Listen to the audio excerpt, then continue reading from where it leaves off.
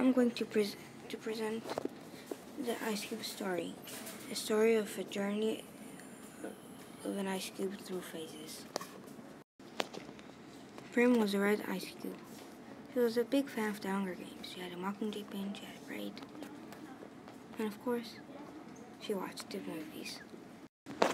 One day she was watching the games like every day, but then everything turned dark. The TV wasn't working, and all she could think is, what is going on? She felt her molecules separating, losing her shape.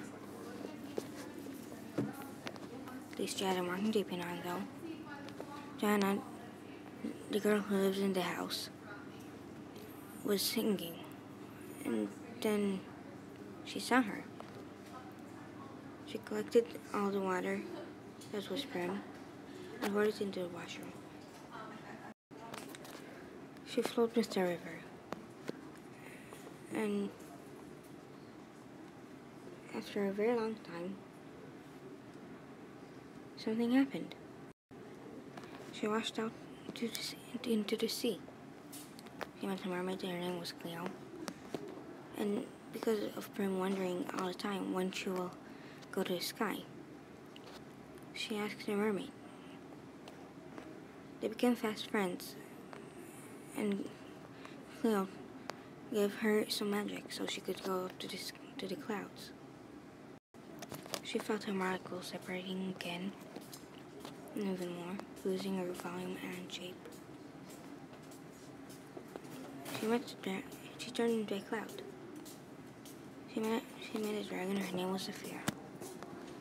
They became fast friends, and Saphira glowed her fire so Prim could go even farther. Her molecules separated again. Still no shape, still no volume. She went up to space because she was turning into plasma. Then she met a pegacorn, and they became fast friends too. Her name was Luna. Luna gave her some magic because Prim was really missing her home. She wanted to go home again. And she gave her some magic again. Prim got a horn and wings, like Luna. She used the magic to go back to Earth. Her molecules got closer, and she turned into a cloud again. At least she had her Mockingjay pin on. She met Saphira again. They talked a little, and then Prim used her magic again to go back to the water because she was still missing home. Her molecules came closer, and she came back to Earth, or even closer, actually. She turned back into liquid. She turned into water. She met Cleo, the mermaid, and they talked. At least Prim had a Mockingjay pin on. Then she came back the way she came, using back to Earth. She used magic. She turned back into ice, her molecules coming closer,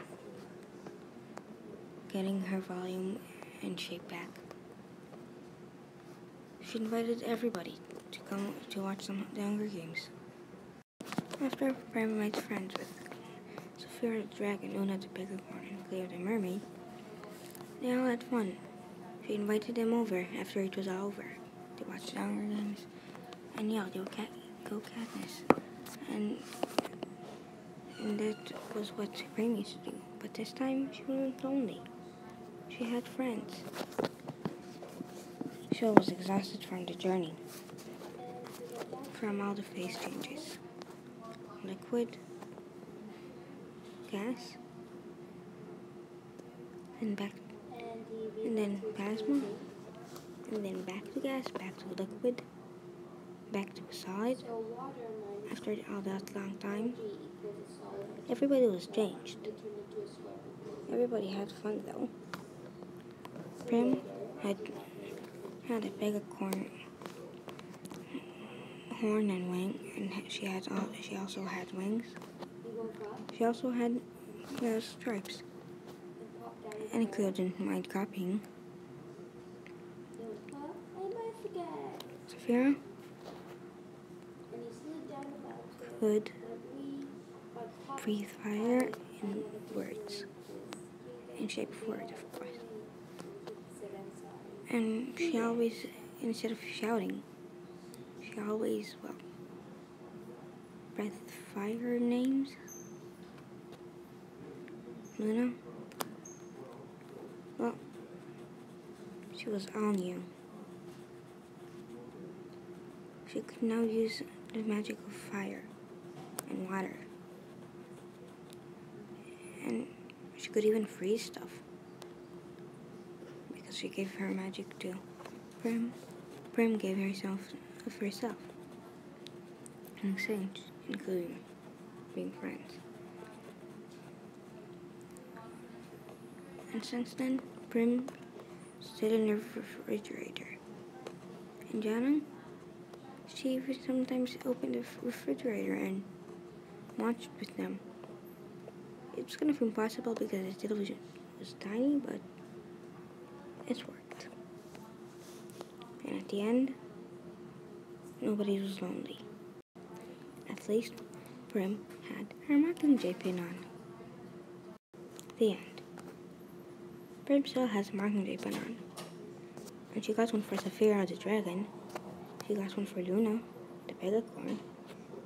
And Cleo, she didn't need one. She already had one. That's how they became fast friends. The end. By the way, did I mention Prim still has her Mockingjay pin on?